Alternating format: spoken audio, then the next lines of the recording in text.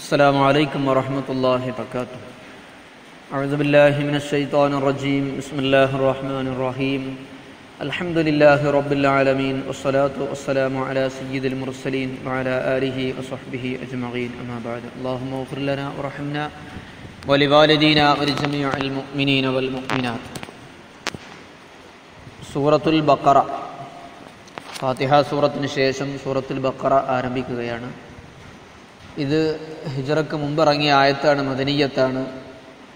ആയുഹ മിയത്താനി വസബഉം വസമാനൂൻ, 287 ആയത്തുകളുള്ള ഏറ്റവും വലിയ സൂറത്താണിത്. ആയു എന്നുള്ളത് ആയത്തിൻ്റെ ജമ്മാണ്.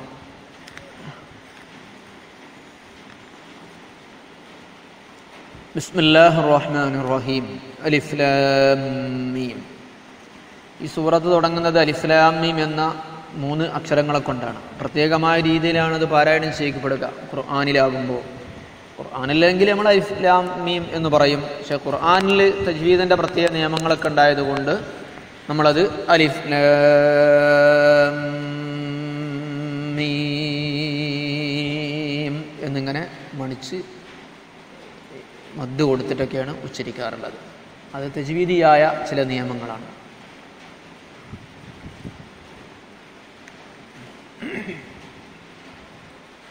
ഈ അലിഫ് ലാം മീം എന്നത് അലിഫ് ലാം മീം അല്ലെങ്കിൽ ഒന്നിച്ച്, ഇത് ഇസ്മാണോ ഹർഫാണോ എന്ന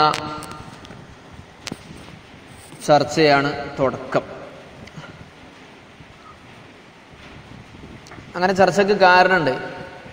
കാരണം ഇത് ഹർഫാണ് എന്ന് റസൂലുള്ളാഹി സ്വല്ലല്ലാഹു അലൈഹി വസല്ലമ തങ്ങളുടെ ഹദീസിലുണ്ടല്ലോ, മൻ ഖറഅ ഹർഫൻ മിൻ കിതാബില്ലാഹ് എന്ന് പറയുന്നിടത്തിൽ അലിഫ് ലാം മീം ഹർഫ് എന്ന് പറയുന്നില്ല, ബൽ അലിഫുൻ ഹർഫുൻ എന്നൊക്കെ പറയുന്നുണ്ടല്ലോ.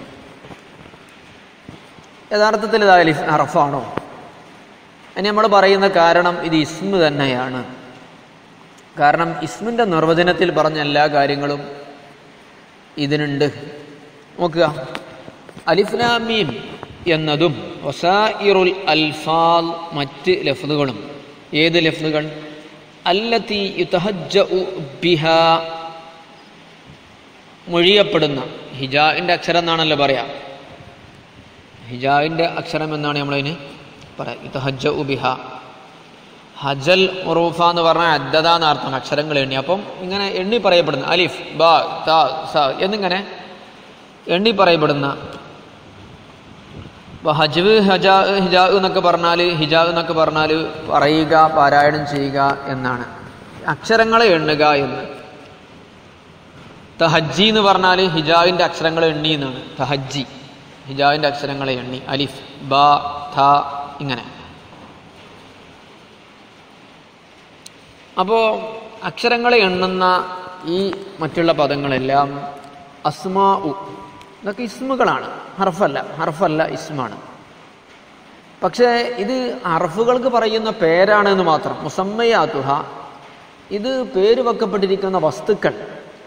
ബാ എന്നതിപ്പം ഹിജ ആണ്. അത് എന്തിനെക്കുറിച്ചാണ് പറയുന്നത്? അതാണല്ലോ മുസമ്മ. അതിൻ്റെ മുസമ്മകൾ അൽ ഹുറൂഫ്, ഹർഫുകളാണ്. അപ്പോൾ ബാ എന്ന് പറയുമ്പോൾ നമ്മൾ എഴുതുന്നൊരു സാധനം ഉണ്ടല്ലോ, അത് ഹർഫാണ്. അല്ലത്തി റുക്കിബത്ത് മിൻഹൽ കലിമു. എങ്ങനത്തെ ഹർഫുകൾ? ഈ ഹർഫുകളെ കൊണ്ടാണല്ലോ കലിമത്തുകൾ തർക്കീബ് ചെയ്യപ്പെടുന്നത്. ബാ മീം താ. ഉദാഹരണം ലാ റബ എന്നുള്ളടത്ത് 3 ഹിജാവിൻ്റെ അക്ഷരമുണ്ട്. ബാ റാ ലാദ് റാ ബാ. ഈ ലാദാണ് റാ ബാ എന്ന ഹർഫുകളെ കൊണ്ടാണ് ലറബ എന്നത് തർക്കീബ് ചെയ്യപ്പെട്ടിട്ടുള്ളത്. അപ്പം ഈ ലറബയിലെ ലാദും ബാവും റാവും ഒക്കെ ഉണ്ടല്ലോ, അത് ഹർഫാണ്. പക്ഷേ ലാ ബ റാ എന്ന് പറയുന്ന ഈ ശബ്ദിക്കപ്പെടുന്ന ഈ പദം, ഈ ശബ്ദം, അത് ഇസ്മാണ് താനും. ഇസ്മാണെന്ന് പറയാൻ എന്താ കാരണം? ബാധിച്ചാൽ പോരല്ലോ. അത് ലിദുഹൂരിഹ ഫി ഹദ്ദിൽ ഇസ്മി, ഇസ്മിൻ്റെ നിർവചനത്തിൽ അത് പ്രവേശിക്കുന്നുണ്ട്. കാരണം സ്വന്തം അർത്ഥം ഉണ്ടാകുക എന്നുള്ളതാണ് ഒരു ഇസ്മാകാനുള്ള ഒരു മാനദണ്ഡം. സ്വന്തം അർത്ഥം ഉണ്ടല്ലോ, അലിഫ് ലാം മീം എന്നൊക്കെ പറയുന്നത്. മാത്രമല്ല വഅ്തിബാരി മാ യഖ്തസ്സു ബിഹി, ഇസ്മിന് സ്വന്തമായിട്ടുള്ള ഗുണങ്ങളൊക്കെ ഉണ്ട്, അത് ഇതിനും ഉണ്ടാകുന്നുണ്ട് എന്നതും എഴുത്തവറ എന്ന് പറഞ്ഞാൽ ഇതിന് വരിക. അപ്പോൾ എഴുത്തിവാരി മാ യഖ്തസ്സു ബിഹി, ഇസ്മ് ഏത് ചില ഗുണങ്ങളെ കൊണ്ടാണോ ഇസ്മ് പ്രത്യേകമാകുന്നത്, സവിശേഷപ്പെടുന്നത്, ആ ഗുണങ്ങൾ അതിനുണ്ട് താനും. രണ്ടാമത്തെ കാരണം അതെന്താണ് ആ ഗുണങ്ങൾ? മാരിഫിയാക്കും, അൽബാ ബാ ഉൻ നക്കിറാക്ക, ജം ബാആത്ത്, തസ്ഈർ വനഹവി ദാലിക, തഫ്ഖീം, ഇമാലത്ത്, വസ്ഫ്, ഇളാഫത്ത്, അങ്ങനെ തുടങ്ങിയിട്ട് എല്ലാം ഉണ്ട് ഇസ്മിൻ്റെ. പിന്നെ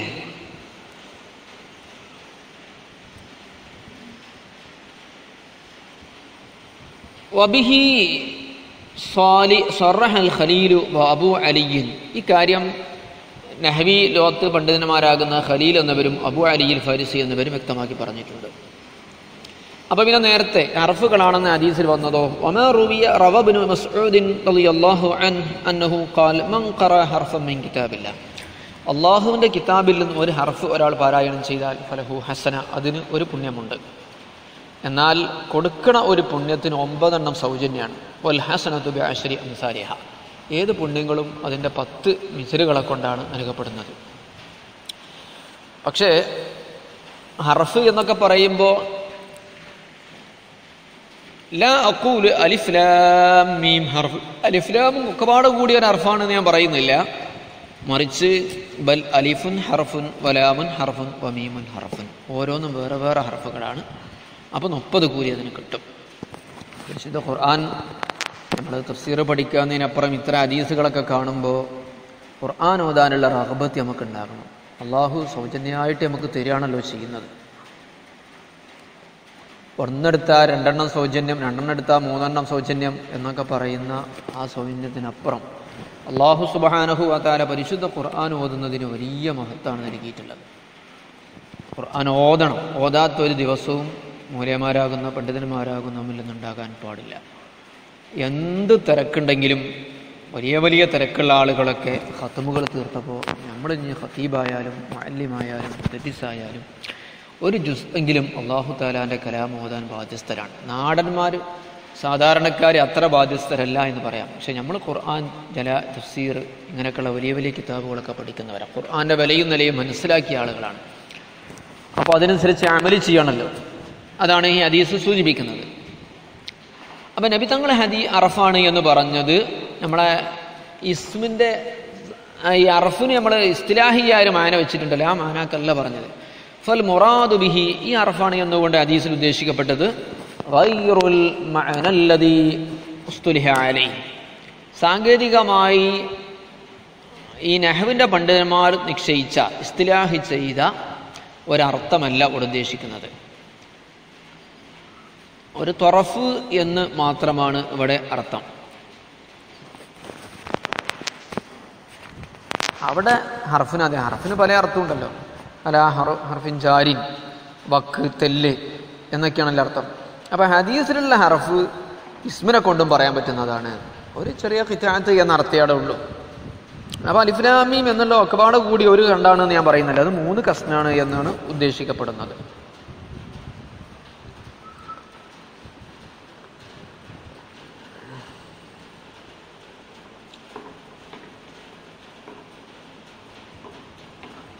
മാത്രമല്ല കലിമത്തിനിപ്പോൾ കലിമത്ത് എന്നർത്ഥം വരെ നമുക്ക് ഹറഫിന് വെക്കാൻ പറ്റും. അത് ഒറ്റ വാചകമല്ല, 3 വാചകമാണ് എന്നർത്ഥത്തിന്. ഇനി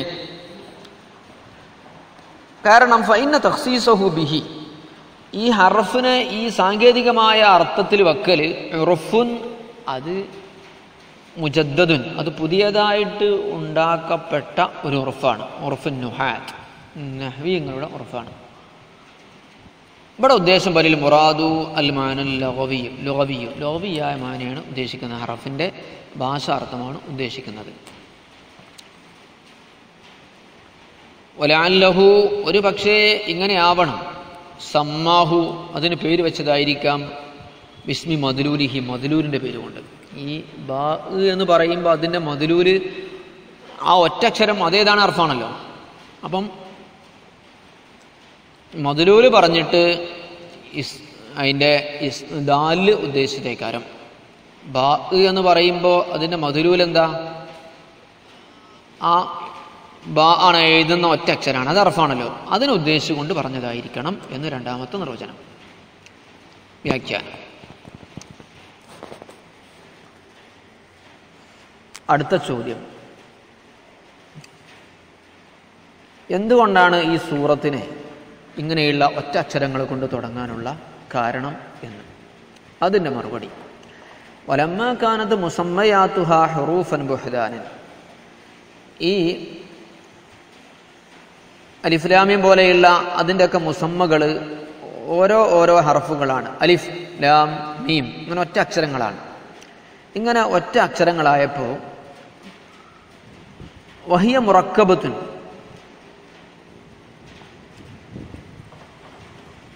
അസ്മാകളാണെങ്കിലോ മുറക്കബുമാണ്.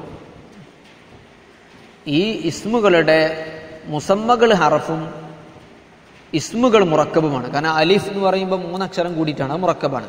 പക്ഷെ അതിന് മുസമ്മ ഒന്നേ ഉള്ളൂ, ഒരു വരയേ ഉള്ളൂ. ബാ എന്ന് പറയുമ്പോൾ മുറക്കബാണ്, ബാ ഇസ്മാണ്, മുറക്കബാണ്. അതേസമയത്ത് അതിൻ്റെ മുസമ്മയാകുന്നത് ഒരു വളഞ്ഞ ഒരു വരയേ ഉള്ളൂ. ഇങ്ങനെ ആയപ്പോൾ സുദ്ദിറത്ത് ബിഹ,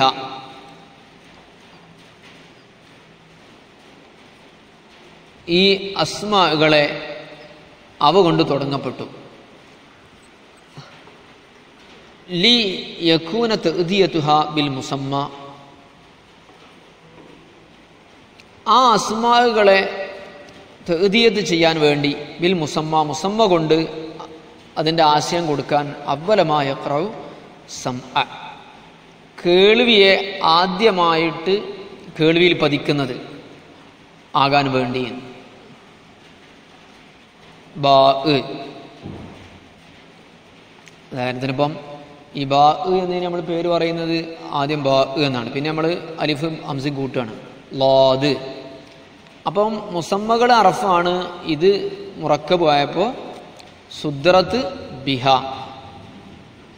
ഈ മുസമ്മകൾക്കിടെ തുടക്കത്തിൽ ഈ ഇസ്മ കൊടുക്കുക. ഈ ഇസ്മുകളൊക്കെ കൊണ്ടാണ് മുസമ്മയെ ആരംഭിക്കപ്പെട്ടിരിക്കുന്നത്. ലിയകൂന തഅദിയതുഹാ ബിൽ മുസമ്മ, ഈ മുസമ്മയെ ഈ അസ്മാകൾ അറിയിക്കുന്നതാകാൻ വേണ്ടി അവലമായ ഖ്റൗ, ആദ്യം കേൾക്കുന്നത് ആകാൻ വേണ്ടിയും.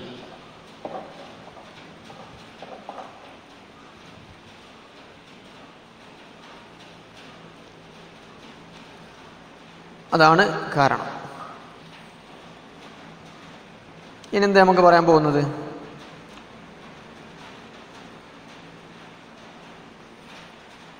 ഇനി അലിഫിന് നമ്മൾ ഹംസ എന്നാണ് പറയുന്നത്. കാരണം അതിനെ അലിഫിന് നമുക്ക് പറയാൻ കഴിയില്ലല്ലോ. വസ്തുഇറത്തിൽ ഹംസത്തു, ഹംസയെ വായ്പ വാങ്ങപ്പെട്ടതാണ് മക്കാൻ അലിഫി, അലിഫിൻ്റെ സ്ഥാനത്ത്. ലിതഅദ്ദുരിൽ ഇബ്തിദാഇ ബിഹാ, അലിഫ് കൊണ്ട് തുടങ്ങാൻ പ്രയാസമായതുകൊണ്ട്.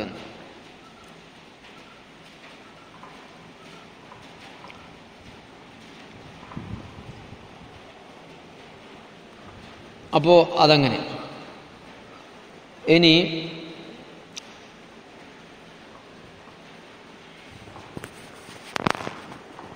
ഹംസ എന്നുള്ളത് പുതിയതായിട്ട് ഉണ്ടായ ഒരു പേരാണ്, അലിഫ് എന്നാണുള്ളത്. അപ്പോൾ അലിഫ് എന്നുള്ളതിന് നമുക്ക് പറയാൻ കഴിയില്ലല്ലോ, ബാ, ഇനിയിപ്പോൾ എങ്ങനെ പറയാം? അപ്പം പിന്നെ അതിനൊരു പേര് പറയാൻ കഴിയാത്തതുകൊണ്ട് നമ്മൾ ഹംസ എന്ന് പേര് പറഞ്ഞു. മറ്റോടത്തൊക്കെ ബാ, താ എന്നൊക്കെ പറഞ്ഞിട്ട് നമ്മൾ ആ അക്ഷരം കൊണ്ടാണ് ഇതിൻ്റെ പേര് തുടങ്ങുന്നത്. അലിഫിൻ്റെ അവിടെ നമുക്ക് തുടങ്ങാൻ കഴിയാത്തതുകൊണ്ട് നമ്മളതിന് അലിഫിൻ്റെ സ്ഥാനത്ത് ഹംസയെ വായ്പ വാങ്ങപ്പെട്ടതാണ്.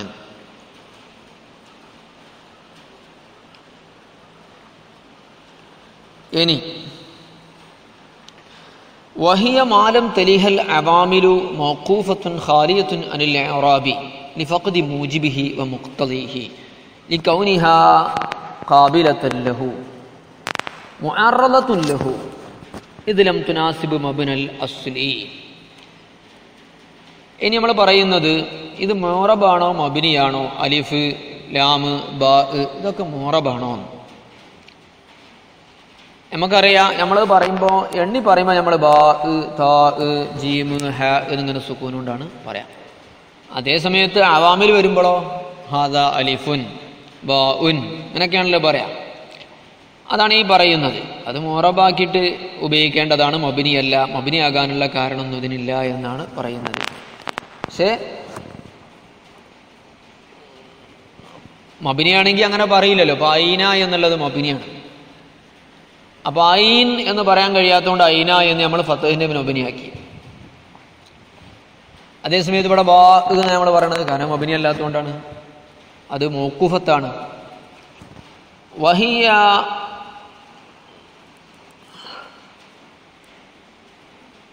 ഇനിന്താ പറയുന്നത്, വഹിയ മാലം തരിഹൽ അവാമിലു, ഇവ അതിൻ്റെ മുന്നിൽ ആമിലുകൾ വരാതിരിക്കുമ്പോൾ, ബാ താ ഇതിൻ്റെ മുമ്പ് ഹാദാ ബാ എന്ന് പറയുന്നിടത്ത് ഹാദാ എന്നൊരു ആമിൽ വന്നിട്ടുണ്ട്. അങ്ങനെ ആമിലൊന്നും വരാതെ ഒറ്റക്ക് ബാ താ താ എന്നിങ്ങനെ പറയുമ്പോൾ മൗഖൂഫത്തിന് അത് സുക്കൂനാണ്, വഖഫ് ചെയ്യപ്പെടേണ്ടതാണ്. ഖാലിയത്തുൻ ഇറാബ്, ഇറാബ് ഒന്നും കൊടുക്കേണ്ട. ബാ ഉൻ താ ഉൻ ജീമുൻ അങ്ങനെയൊന്നും ഇറാബ് ഒന്നും കൊടുക്കേണ്ടതില്ല. കാരണം ഇറാബ് കൊടുക്കണമെങ്കിൽ അതിൻ്റെ മൂജിബ് മുഖ്തലിയും വേണ്ടേ. അതിന് ആമിൽ വന്നിട്ടില്ലല്ലോ. ലി ഫഖദി മൂജിബിഹി വ മുഖ്തലി, അതിൻ്റെ മൂജിബ് മുഖ്തലിയില്ല. അഥവാ ഇറാബ് കൊടുക്കണമെങ്കിൽ ഒരു സാധനം ഫായിലിയത്ത്, മഫ്ഊലിയത്ത്, ഇളാഫിയത്ത് ഇങ്ങനെ 3 ഗുണങ്ങൾ വേണം. അപ്പോൾ റഫ് നസ്ബ് ജർ ഇങ്ങനെ കൊടുക്കുക ചെയ്യുക. ഇവിടെ അങ്ങനൊന്നുമില്ല. പക്ഷേ ലാകിനഹ ഖാബിലത്തിന് ഈ ഇറാബിനെ സ്വീകരിക്കും. മുഅറളത്തുൽ ലഹു, ഇറാബുകൾ അതിന് മേലെ വെളിവാക്കപ്പെടും. അപ്പം അങ്ങനെയാണ്. എന്തുകൊണ്ട്? ഇതിലും തുനാസിബ് മുഅ്മിനുൽ അസ്ലി, അസ്ലി എന്ന് പറയുന്ന ബിനാവിനോട് മുനാസബത്തില്ല. മബ്നിയാകണ അസ്ലി, ഈ അസ്ലാകുന്ന ബിനാവിനോട് അതിനോട് മുനാസബത്തില്ല, ശബഹില്ല എന്നതാണ് കാരണം. അതുകൊണ്ടാണ് വലിദാലിക ഖീല സ്വാദ് ഖാഫ് എന്ന് പറയുന്നത്, മബ്നി അല്ലാത്തത് കൊണ്ട്. വലിദാലിക മബ്നി അല്ലാത്തത് കൊണ്ടാണ് എന്താകുന്നത്, സ്വാദ് ഖാഫ് എന്ന് പറയുന്ന മജ്മൂഅൻ ഫീഹി മാ ബൈന സാക്കിൻ, 2 സുക്കൂനുകൾ ഒരുമിച്ച് കൂട്ടിയിട്ട്. സ്വാദ് എന്നോട് അലിഫിന്റെ സുക്കൂനും ദാലിന്റെ സുക്കൂനും ഉണ്ടല്ലോ. എന്താ പറ്റിയത്? മബ്നി അല്ലാത്തതുകൊണ്ടാണ്. മബ്നിയാണെങ്കിൽ എന്താ പറയേണ്ടത്? ഐൻ എന്നല്ലല്ലോ, ഐന എന്നാണല്ലോ പറയുന്നത്. വലം യുആമൽ മുആമലത ഐന, ഐനയെ ഉപയോഗിക്കപ്പെടുന്നത് പോലെ അതിന് ഉപയോഗിക്കപ്പെടാത്തത് മബ്നി അല്ലാത്തതുകൊണ്ടാണ്. അപ്പോൾ ഹാ ഉലായി, ഹാ ഉലായി എന്നതിന് ഹാ ഉലാ എന്നാ വേണ്ടതല്ലോ. അവ ഹാ ഉലാ എന്ന് പറയാൻ എന്താ 2 സുക്കൂന് ഒരുമിച്ച് കൂടുന്ന പറഞ്ഞുകൊണ്ടാണ്. ബിനാ വല്ല അസ്ലുഫിൽ മബ്നിയെ അൻ യുസക്കന, സുക്കൂന് കൊടുക്കലാണ് ബിനായിലുള്ള അസ്ല്. അപ്പോൾ ഇൽത്തിഖാ സാക്കിനെയും വരുമ്പോൾ നമ്മൾ കസ്റ കൊണ്ടോ അല്ലെങ്കിൽ ഫത്ത് കൊണ്ടൊക്കെ തന്നെ രക്ഷപ്പെടുത്താറാണ് പതിവ്. അപ്പോൾ ഇതൊക്കെയാണ് ഈ വിഷയത്തിൽ നമുക്കുള്ളത്. ഇൻഷാ അല്ലാഹ് ബാക്കി നമുക്ക് നാളെ സംസാരിക്കാം. അല്ലാഹു സുബ്ഹാനഹു വ തആല നമുക്ക് ഇൽമിനെ